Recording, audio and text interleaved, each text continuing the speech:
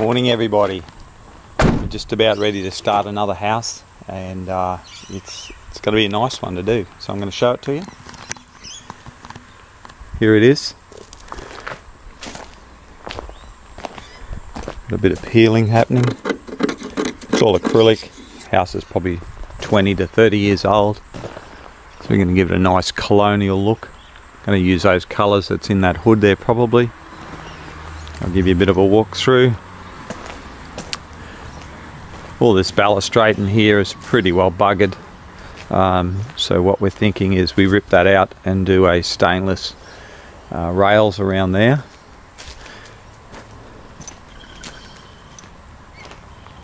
You see a lot of rotten timber and stuff up there.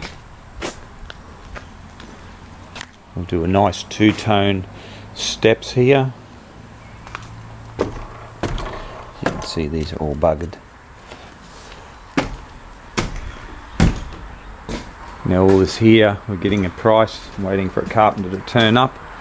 We're going to get a price and we're going to line all this so that we just have the ceiling, nice ceiling there. The stained timber is not part of it. So you've got all your walls, the floor's not part of it. The owner's done that. So we've got, yeah, so there's not a lot of fitting out.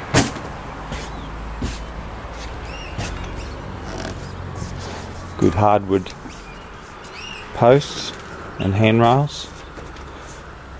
So if you can imagine that with the stainless steel, it'd be really nice.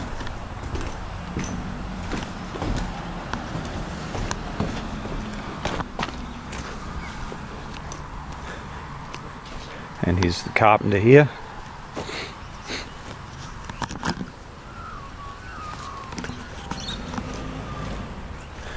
So we're going to stick with the green, mainly because he's got the green there. This is a bit powdery. This side is. We've got some rotten timber up there. Yeah, so that's it. So we just strip that fascia off. And also that timber there, that's starting to peel. Well, it wasn't more than starting to peel. It was pretty well buggered.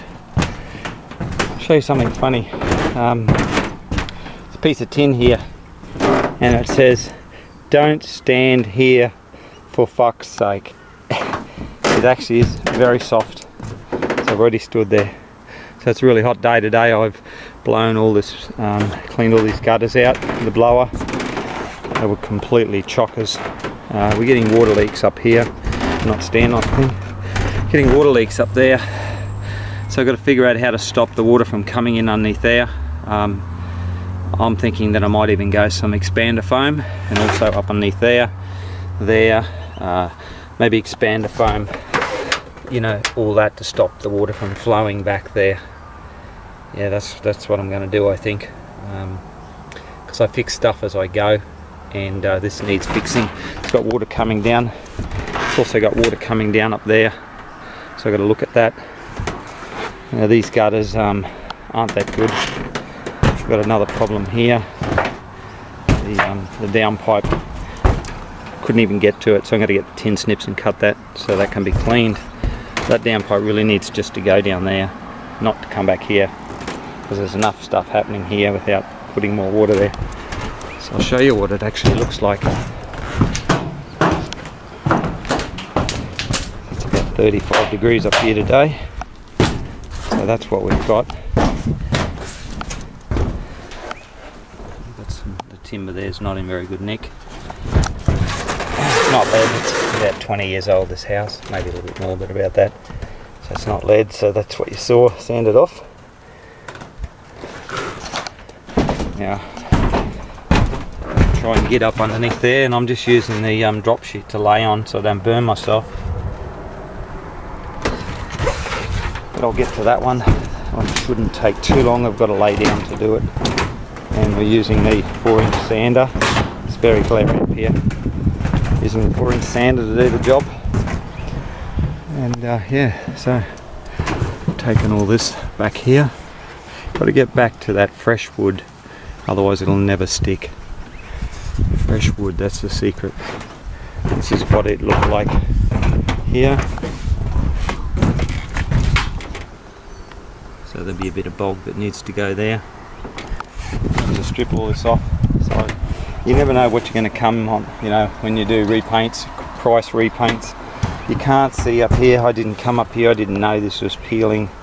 I knew the fascia board needed sanding, but that's about it. And I've got some eaves that are falling apart as well, which I'll have to fix. I'll fix that while I'm there, glue all that back together.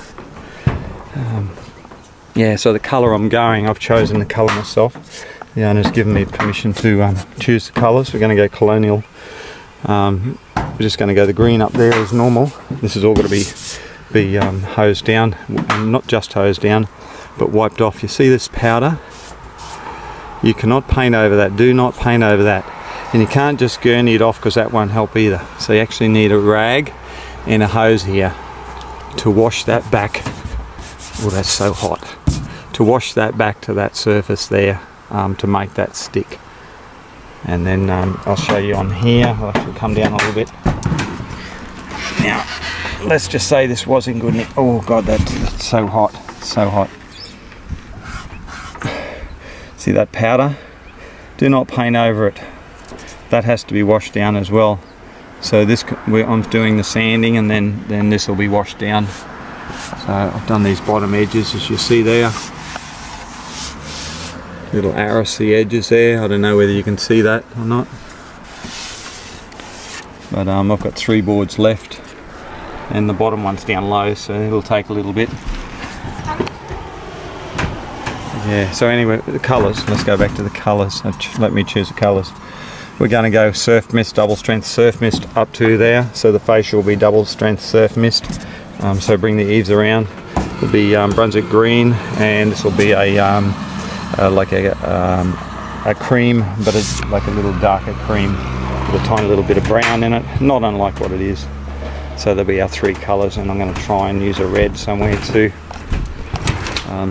So basically we're going to have 3 colours there: Brunswick green, surf mist, and wall colour. So even up here is actually quite a lot of work.